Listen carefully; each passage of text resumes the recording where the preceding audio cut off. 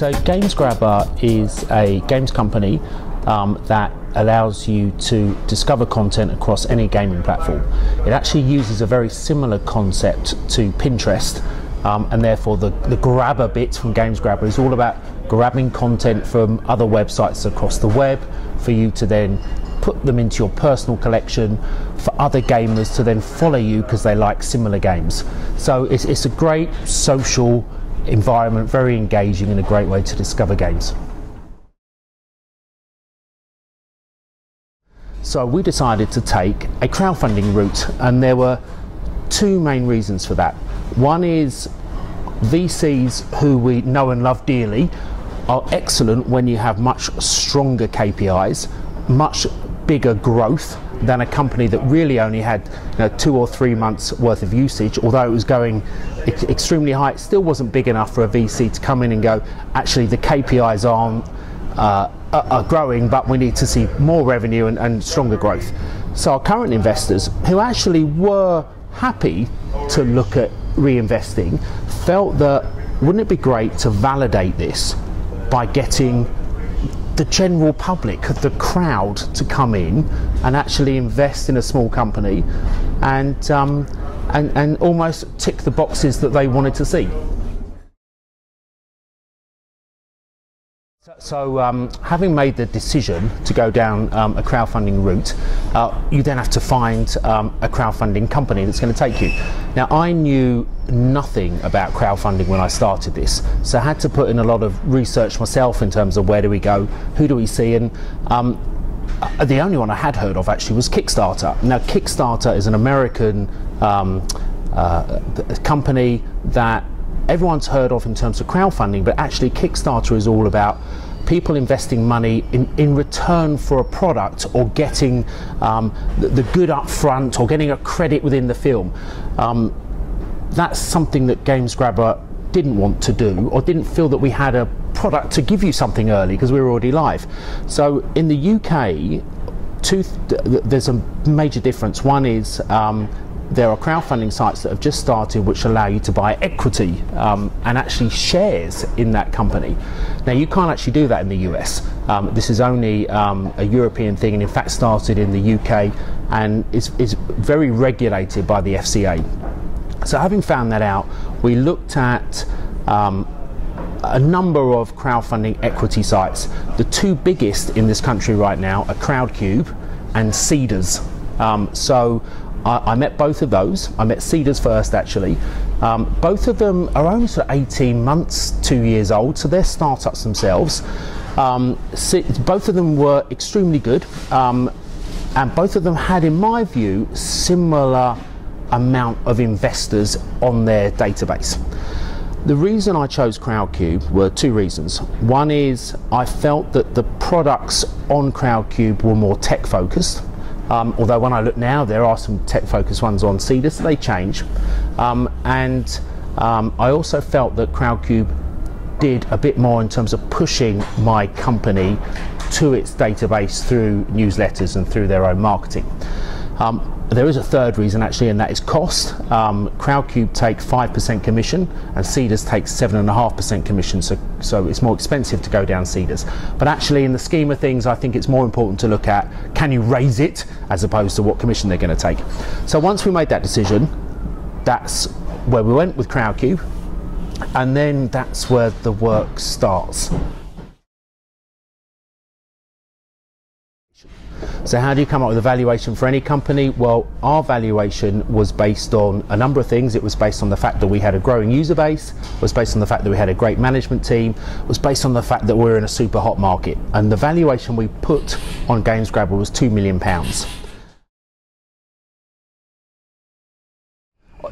It's very rare to raise anything over £200,000, £300,000. You can do it, and there's some very famous stories of people raising £1 million on Crowdcube, but it's very rare. So the one advice I was told is, don't try and raise too much money because it can put people off. So once you've decided on what you want to raise, and in our case the target was 150, you then need to start putting your business plan together. Now, the process to begin with is actually very tough, right? It's not simply just stick your name on a crowdfunding site and watch people come in. There's a lot of regulations, there's a lot of FCA approval, and an incredible amount of due diligence. More so, or just as much so as a VC will put into it. Anything that you say in your pitch has to be double checked and validated by the crowd, in our case Crowdcube, who we went on to, because of FCA regulations again. So the documents you have to put together are, a full business plan, a 3-year financial plan, which is then audited by Crowdcube's financial accountants, which you have to pay for. So I'll come into the fixed costs in a second. They then have to approve that, which once done, Crowdcube accepts, and there's a lot of work that goes into that. If you're not used to Excel sheets and 3-year financials, you then have to hire an accountant, and that's a big part of it. Then have the business plan, you then have an exec summary, and then you have to write a pitch which goes onto the site. After that, you then need to create a video. There's not one crowdfunding site I know now where they don't, where you don't have to do that. You have to have a video now. And there's an expense there. You have to put a script in, you have to really sell the content. So what I'm trying to say is it's not an easy process, and allow a whole month before you go live to really get that. You only have one go at this. Once the video's live and once your pitch is live, there's no going back. I remember the day very clearly. In fact, I was at a conference, and it was the day that GamesGRABBR went live on Crowdcube, and every second I was looking at the website. It really was very nerve-wracking and yet quite addictive.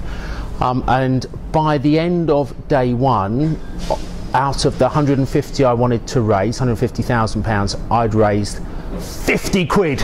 Right?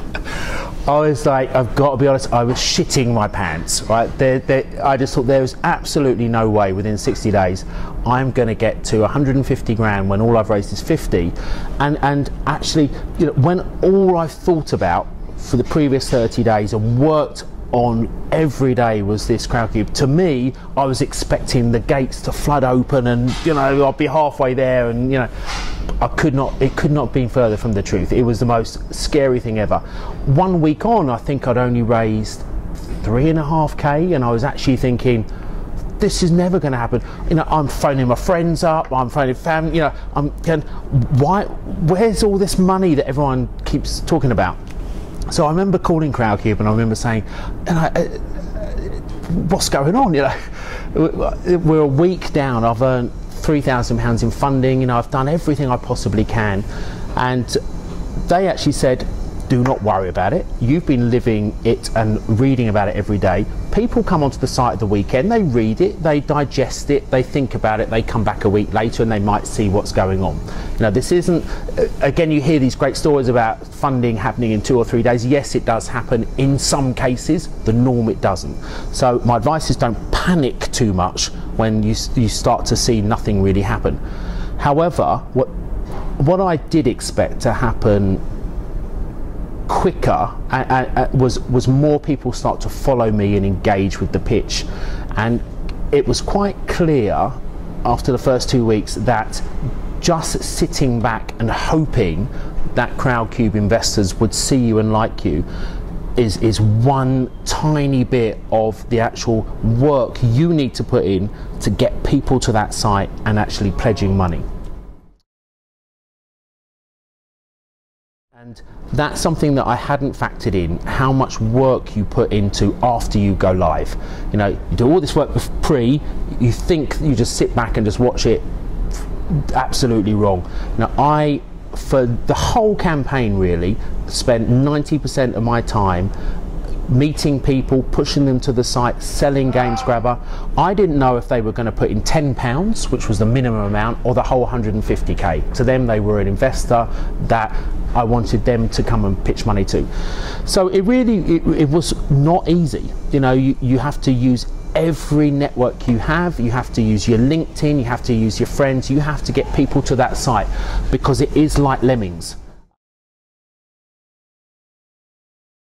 And once you hit 30% of your funding, which happened in about 3 weeks, suddenly it's not people you recognize investing anymore, and every time someone invests you get an email automatically with a template and saying how much they've invested and their name. I get that, and obviously no one else gets it.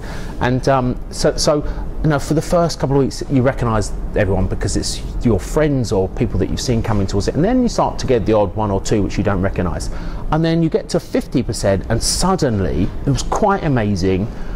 It just started to snowball, and it was the biggest relief ever because now I understood it. You know, people take time to read, take time to digest it, also want to sit back and see if other people are starting to do it.